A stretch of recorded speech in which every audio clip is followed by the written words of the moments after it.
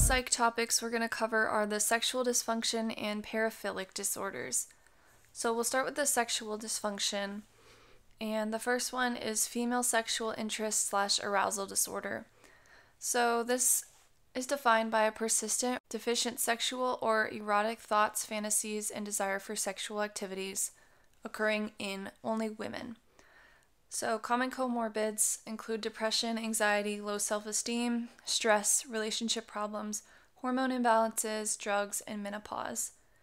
These patients have little or no interest in sex and do not respond subjectively or physically to sexual stimulation. So the DSM-5 criteria for this condition include a significant decrease in greater than or equal to 3 of the following: interest in sexual activity, sexual or erotic fantasies or thoughts, initiation of sexual activity and responsiveness to a partner's initiation, excitement or pleasure during more than 75% sexual activity, interest or arousal in response to sexual internal or external erotic stimuli, genital or non-genital sensations during greater or equal to 75% of sexual activity. These patients will experience greater than or equal to 3 of these symptoms, and these will cause significant distress and must last at least 6 months in order for this to be diagnosed. Physical exam might be normal. Again, you want to work up these patients and check their hormone levels and check for, an underlying condition that might be contributing, because physical exam might appear to be normal. For treatment, you want to educate about sexual anatomy and how to be aroused as a female, psychotherapy and cognitive behavioral therapy, as well as hormonal therapy such as topical estrogen for GU syndrome of menopause or bromocriptine for hyperprolactinemia. A couple medications that a patient might be on that contribute to this condition include SSRIs, anti-seizure medications, or beta blockers. So similarly, we have male hypoactive sexual desire disorder. And this is the persistent or recurrently deficient sexual or erotic thoughts, fantasies, and desire for sexual activity in males. Again, this can be due to the same kind of causes: hormonal imbalance, other mental health issues, relationship problems, and can also be seen in diabetes. Again, same DSM-5 criteria. Basically, the only difference between female sexual interest arousal disorder and male hypoactive sexual desire disorder is one occurs in females and one occurs in males.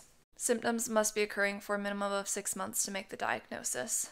Treatment for this include couples and individual counseling, and you want to treat the cause. So if a patient has low testosterone, treat with testosterone replacement therapy.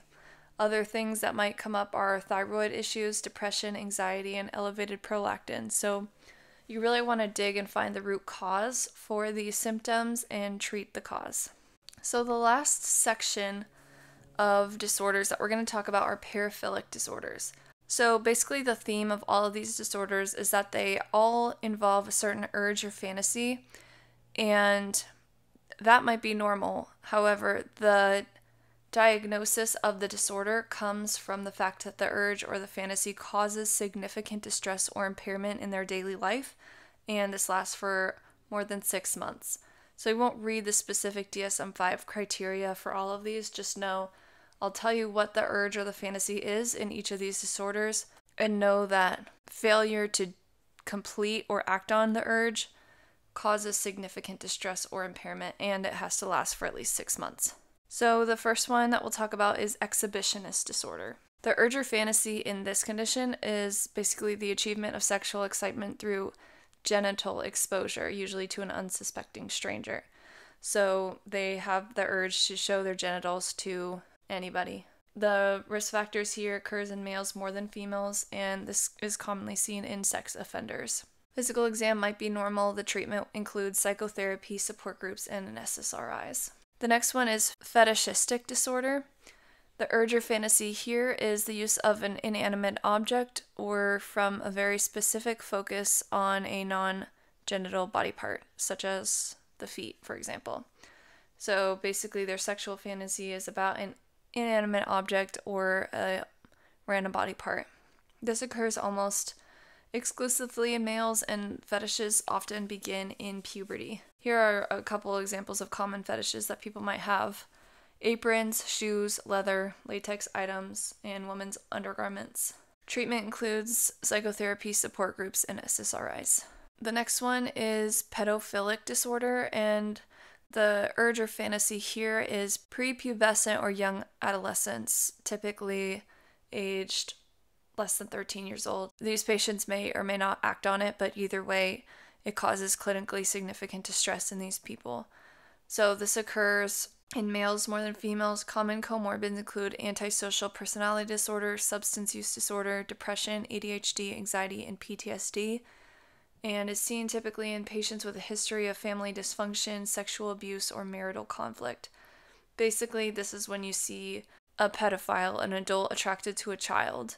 Treatment for this includes psychotherapy, and one medication treatment for this includes intramuscular anti-androgen, which would be like medroxyprogesterone acetate, and this basically blocks the production of LH and FSH to reduce testosterone and decrease libido. So these urges might not be as strong because you're giving them an anti-androgen to reduce their libido.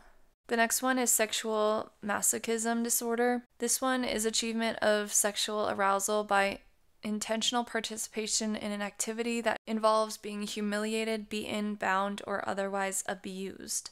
You want to decipher this from just an abusive relationship, and these patients get enjoyment out of doing some interesting sexual behaviors. We'll leave it at that. This occurs more in males than females. Some examples that would give this type of patient sexual excitement would be like binding themselves, piercing their skin, applying electrical shocks, or burning themselves.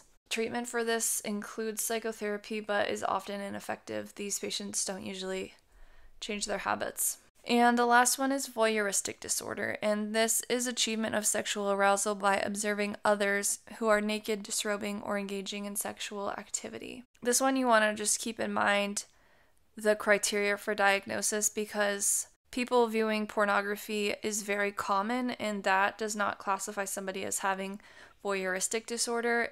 This disorder occurs when their urge or fantasy leads to clinically significant impairment if they're unable to satisfy that urge. This typically begins in adolescence or early adulthood and cannot be diagnosed until the patient is over 18 years old. So basically, this patient desires to watch others in sexual situations and spending a lot of time seeking out opportunities to do so. So basically, they'll watch pornography excessively, and this is only considered voyeurism if it's being done secretly or in private. Or basically, the people that are engaging in sexual activity are unaware that the person with voyeuristic disorder is watching. Treatment for this includes psychotherapy, support groups, SSRIs, and possibly anti-androgen drugs, just like what we saw in the pedophilic disorder.